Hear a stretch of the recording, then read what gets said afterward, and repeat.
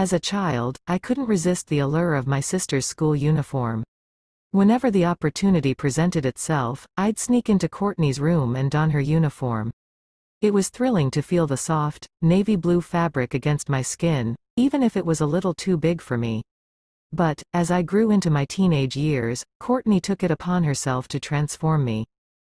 Courtney was insistent. She had me growing out my hair, teaching me how to walk gracefully in heels, and encouraging me to embrace short shorts and dresses. The lines between my own identity and the girl she envisioned me as became increasingly blurred.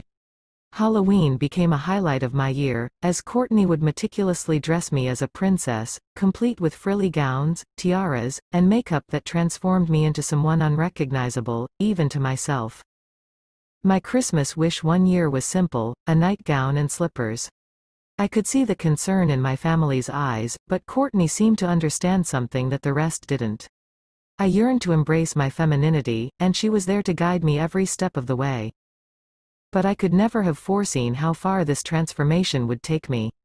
As the years went by, I started to fit into Courtney's clothes more naturally than ever before. I practiced makeup tirelessly until I could create a look that was truly flawless.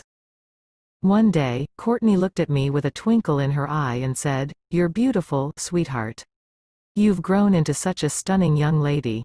There are so many more outfits for you to try on, and maybe it's time we took you out of this house and let the world see just how amazing you are."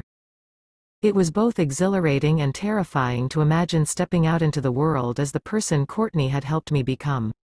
But as she held my hand, I couldn't help but feel a rush of excitement. With her guidance and unwavering support, I was ready to embrace a new chapter of my life, one that would see me step into the world as the person I had always felt I was meant to be.